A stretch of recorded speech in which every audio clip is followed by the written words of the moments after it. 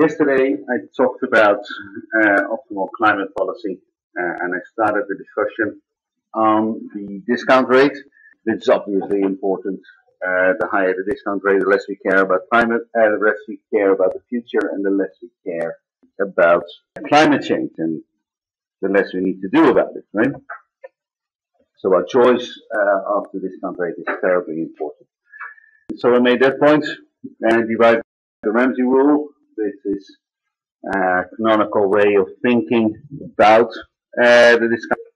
And essentially, the Ramsey rule has that we should discount future money for two reasons. One, we are impatient, and second, we expect to be richer and therefore happier. So what I'm going to do this morning is continue the discussion of time discounting and talk about uncertainty as well. And then this afternoon I'll talk about equity and how to measure all these things. When you're deciding on what the discount rate should be, you sort of box in from all sides.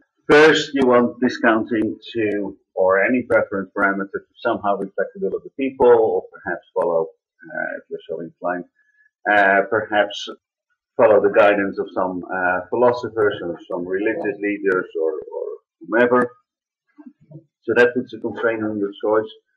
You also definitely, you don't want to ignore the very far future. If you just discount at standard rates, then anything that happens after 100 years or even after 50 years from now doesn't matter a whole lot. It is not really what you want to do, right? I mean, the idea that because of time discounting, we can just let the planet go warmer and warmer and warmer and warmer, this doesn't strike us as the right decision. Similarly, if we are deciding about nuclear waste or nuclear power more generally, then the fact that some nuclear waste stays around for 10,000, 50,000 years does matter to us, right? So we don't just want to ignore the distant future just because. And then there's a third constraint on our choice of the discount rate, and that is that we want to be consistent across public policies. So if we're making decisions about investing in education, that's an investment in the future, and we demand a certain return on that investment, whether it's private investment or a public investment, then that applies to discount rate. When we're making decisions about how much to invest in pensions and the provision for care in our old age, that's an investment in the future. That's a decision about the future. Similarly, if we're making decisions about health, we're making decisions about road safety. And whenever we're making a decision about climate change or about climate policy, which is an investment in the future, essentially buying a better climate, or at least we're buying a climate that is not as bad as it otherwise would have been, not for today, but for 50, 100 years from now. One of the implications of climate change is that it affects human health. And say by investing in greenhouse gas emission reduction, we save somebody from dying, an anonymous person from dying in 2035. We have an opinion on that, right? Now, suppose that we invest in road safety and we're deciding whether or not to put a roundabout, say at the corner of the Amstelveense and the Buitenveldert. And because of that, we save a life in the year 2035. I mean, it takes time to build roundabouts, right? There's no reason to say that the life saved because of the roundabout that we built and the lives that we saved because of greenhouse gas emission reduction would be any different, right? The life saved and life saved is a life saved. So if we're making decisions about road safety, then those decisions should be consistent with the decision to make about climate policy. You cannot say, well, deaths due to road safety are worth less or worth more than deaths because of climate change, right? Or avoided deaths because of road safety and avoided deaths because of climate policy. And if we look at the decisions that we make about healthcare, about road safety, about pensions, about education, then we typically find that people use a discount rate of 5, 6, 7, 8% if we're talking about private households, and governments often use 4 or 5%. Rich governments often do. And we somehow need to be consistent with it. Now, if we're investing in road safety, we have a relatively short time horizon. We care about the next few decades. If we're investing in education, we care about the next few decades. If we're talking about climate change, of course, we are talking about longer time horizons. We're talking about the next few centuries. So the question that I'm going to ask and answer is, are there alternative ways of discounting that sort of would allow you to be consistent with investments in the relatively short term that you typically see a relatively high discount rate, but at the same time don't ignore the very long term, and therefore would permit or would be consistent with higher investments in climate change than a standard discount rate. The answer to that question is maybe. There's 3 contenders for squaring this circle, right? And the first is hyperbolic discounting. A standard way of discounting in the future is to use a geometric discount rate, and that is what you see displayed here. And the geometric discount rate is so called because it's essentially the exponential of the discount rate, rho, times the time that has elapsed, the period that has elapsed, delta. And it's just the case that mathematicians call things with exponential processes geometric, right? Or rather, it's the other way around.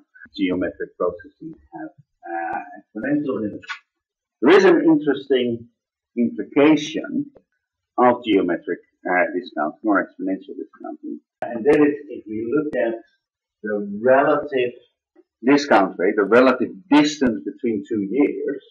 So we calculate the discount rate for the discount factor for anything that happens in t years from now versus anything that happens in t plus delta years from now.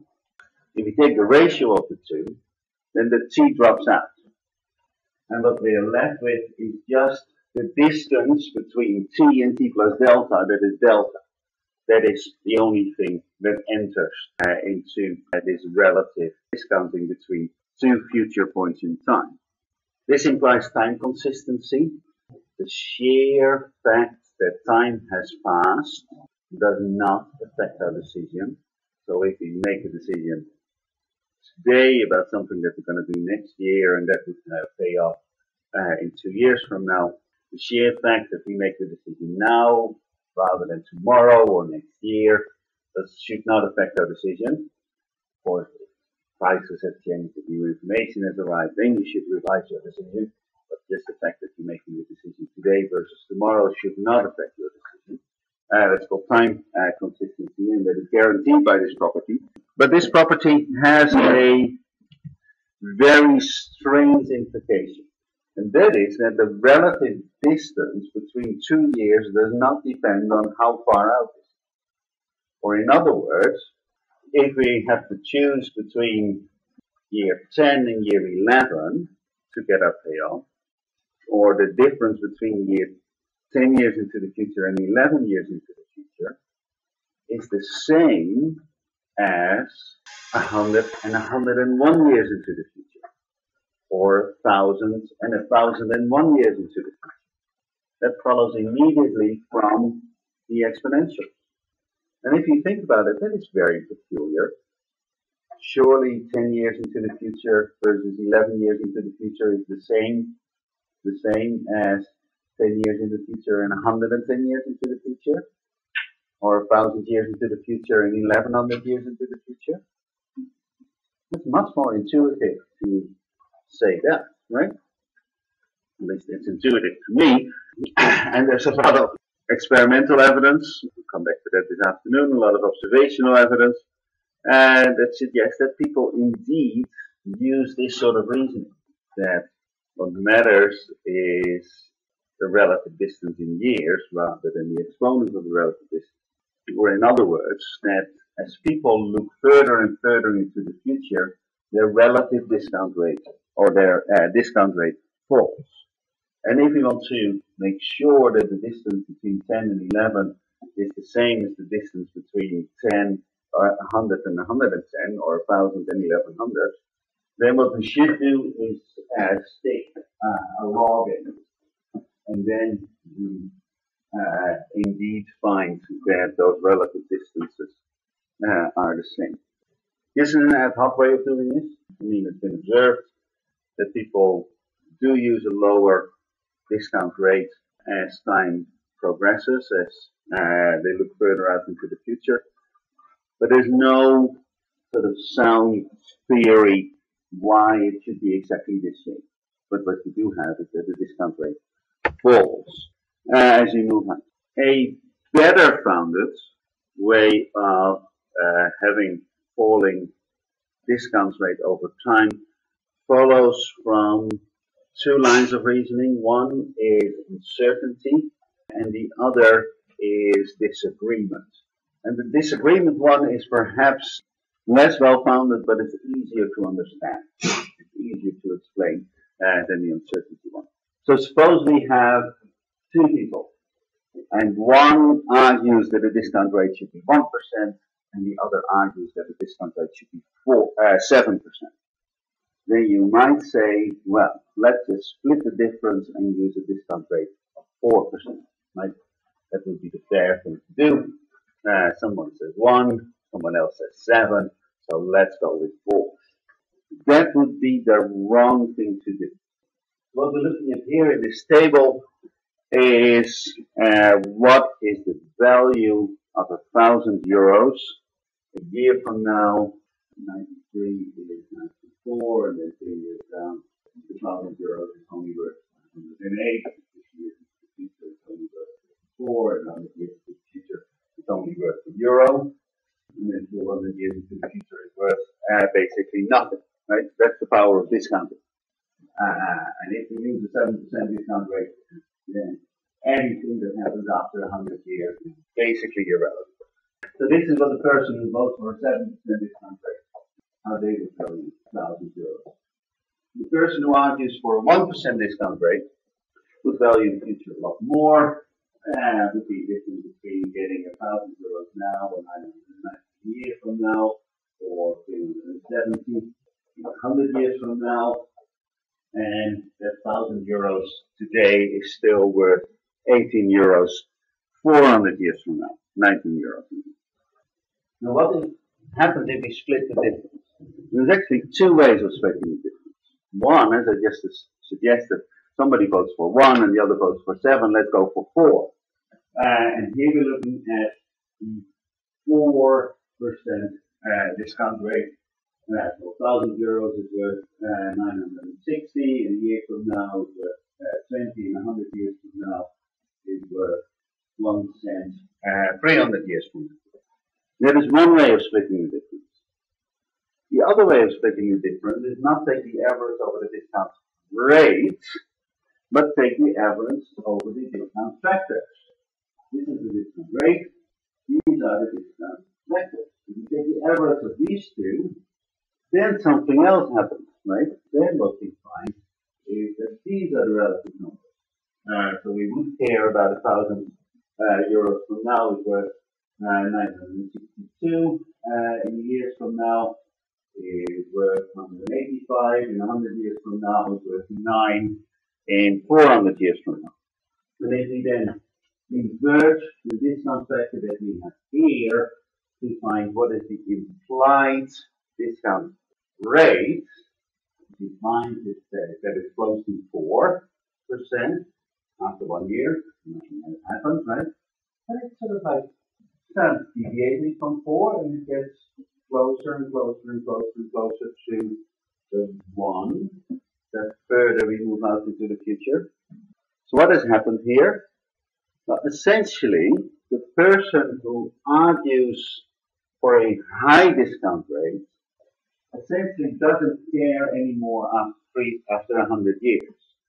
So at that point, that person is completely indifferent whether we get the money in 200 years or in 300 years. Not completely indifferent, almost completely indifferent. It just, he or she doesn't care. Whereas the person who argues for a low discount rate continues to care whether the benefit would come in 200 years or in 250 years or in 300 years. Now, what the size of that tail is. So a fairer way of taking the average is to say that one person doesn't care, the other person does care. So let's go with the person that has a preference there. You're indifferent between two things. Why would your vote count? So it is, actually, from a welfare perspective, as well as from a fairness perspective, better to take the average of the discount factor rather than the discount rate, because the person who goes for a high discount rate doesn't care. The further we look out into the future, the effective discount rate converges from the average between the two. That's the starting point, but it converges to the lowest of the two, the minimum. And we see effectively a declining discount rate over time. The further we look out into the future, the lower the discount rate becomes. Now, the exact same reasoning holds if instead of having a disagreement about what the discount rate should be, we are uncertain about what the discount rate should be. But I find the intuition harder. But numerically, this exact same thing happens. Marty Weissman has done some numbers on this. If we assume that the uncertainty about the discount rate is gamma, then we can actually come up with a closed form solution of what our discount rate should be. And what Weissman shows is under these regularity assumptions, the discount rate is alpha over 1 plus beta t. And of course, the greater t, the further we look out into the future, the lower the discount rate becomes. And that is exactly what you see happening here. For 1 year into the future, it's 4%. For 400 years into the future, it's 1%, right? And Weissman's equation just allows us to parameterize this in a simple way. I mean, you immediately have a calibration point, right? Where if you're looking at a 1 year time horizon, and you have 1 over 1 plus beta, and then you say, well, it should be roughly equal to 5%, right? Because that is the discount rate that we observe over short-term horizons. Does this matter? Oh, yes, it does. So what we're looking at here are various estimates of the social cost of carbon. We talked about those before. If you're looking at them for geometric discounting, for some reason, the paper decided to give them in 1995 and 2005 prices. It's a bit overkill, right? Because this is 101 correspondence between the two. But let's just open 2005 prices. So for a constant discount rate, or a constant pure rate of time preference, if you use a high discount rate, we find the social cost of carbon minus 3. If we then go to a lower one, we find it's 13. If we go to no discounting at all, and this is the pure rate of time preference, right? And we find 7 to 1. And this is what we do if we use various ways of hyperbolic discounting or declining discounting. This is the one I just talked about. The difference is rather stark. So if we calibrate the Weissman function that I just showed to have a 4% discount rate, now the money discount rate in the short run, we find social cost of carbon of 3. But if that is our starting point and we just let it fall over time, then we find social cost of carbon that is 107. And what matters there, of course, is not the 3 and 107, but the fact that it's more than 35 times as large. So these things matter. These things matter for both. Then we go to different calibrations of how the discount rate should change over time. We can follow an alternative to Weissman. We can follow an alternative that was suggested by David Spears and adopted by the UK government. We can follow the advice of Christian Boyer of Toulouse, and we can follow the advice of Newell and Pfizer. But what we find is A is very sensitive to the discount rate, but B that, yeah, if we go for declining discount rates, then we find that the social cost of carbon goes up quite considerably, right? So these things matter. The good thing about these schemes is that they allow us to discount the near future at a conventional rate, but the far future at a much lower rate, right? So we are consistent. That was the second alternative. There's a third alternative, which is theoretically the strongest, but perhaps the hardest to explain. The intertemporal welfare functions are just welfare functions. Right? And the proper way to derive a welfare function is not to stick in a function and see what happens, but to start with axioms, say, well, this is what the properties that we want the welfare function to have, and then given a certain set of such properties or axioms, what functions are consistent with. Now, in the 60s, Koopmans derived an impossibility theorem. And the impossibility theorem is that over an infinite time horizon, there is no net present welfare function that simultaneously satisfies strong Pareto and anonymity. Now, strong Pareto is just the intertemporal version of Pareto, right? So, what we say is that if you have a welfare situation where somebody is better off and nobody is worse off, then we should prefer that situation.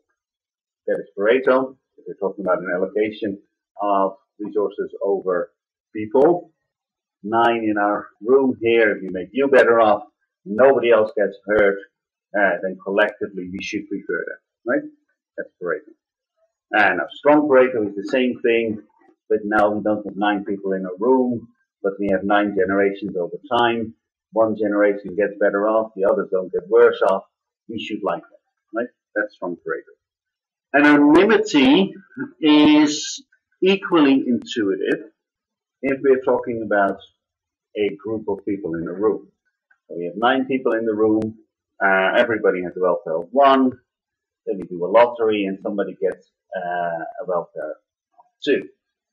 Now, collectively, we should be, if we don't know anything about these people, we should be indifferent between whether you get the 2 or you get the 2, right? That should not matter to our decision. That's anonymity, right? There is a welfare gain. It doesn't hurt anybody at all. If the welfare gain falls randomly on somebody, we should not bother. We should not care about who it falls to. That's the axiom of anonymity. And we're talking about a group of people that seems logical and fair to impose that criteria.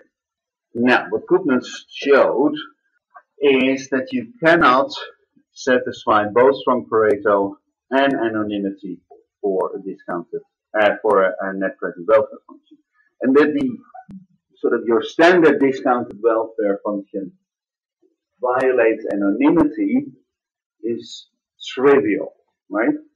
Let's look at a sequence of well-beings: first generation, second generation, third generation, fourth, fifth, sixth generation, versus a sequence of well-beings, third generation, second generation, third generation. If these were a group of people, this was person 1, person 2, person 3, person 1, person 2, person 3, we would not care. We should be indifferent between the two. But if we apply discounting, and we include mutations, then we would clearly prefer the second situation over the first situation. So discounting violates anonymity. Now, Koopmans argued, although it's not his most famous quote, his most famous quote in this regard is actually that he absolutely abhorred the implications of the decision he was making, right? But he really argued that if we are talking about time, then strong Pareto is the more important axiom over anonymity. And strong Pareto is one generation gets better off, nobody else gets hurt, then we should prefer that. Whereas anonymity over time is actually very peculiar, because people are not anonymous over time. one generation logically follows from the previous one. And there is a sequence there. And whereas if you have a group of people, you can resequence them. If you have a series of generations, we cannot resequence them. We cannot somehow pretend that you and your grandmother can swap places. That just doesn't work, right? So, Koopmans argued that if we have to choose in an intertemporal context between the two, and we have to, then sacrifice anonymity. Other people disagree with Koopmans. I think they do that at their peril. Right? Is there a way out of here? And the answer is yes, there is a way out. And Graciela Cicilniski had a second look at Koopmans' derivations in the mid-90s, and she said, let's replace the axiom of anonymity with axioms of non-dictatorship and independence. To do that, then she found that welfare is the weighted sum of net present welfare and welfare of the final generation. The problem with this is twofold. Independence is a bit of a strange axiom, but more importantly, if you're talking about an infinite time horizon, what is the last generation, right? You're talking about very peculiar and hard to quantify things. So Alvarez Cuadrado and Ngo Van Long had a look at her work and said, we actually don't need this independence axiom.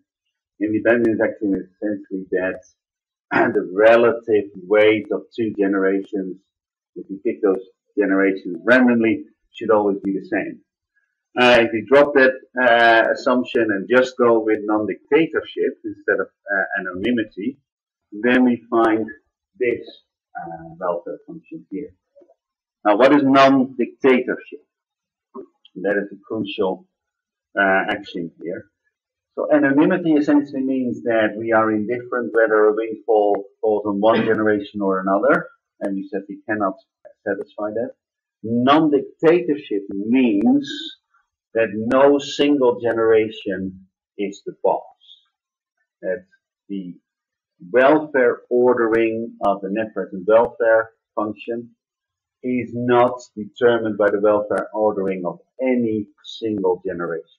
And if you take the standard net present welfare function with exponential discounting, then we actually find that the current generation is the boss.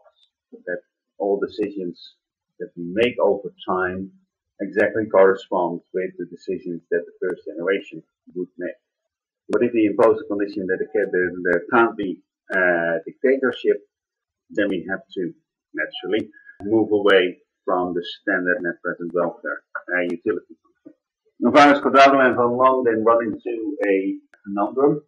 That is, they impose non-dictatorship of the present, but to balance that, they have to impose non-dictatorship of somebody else as well, or they have to balance our preferences with the preferences of a future generation.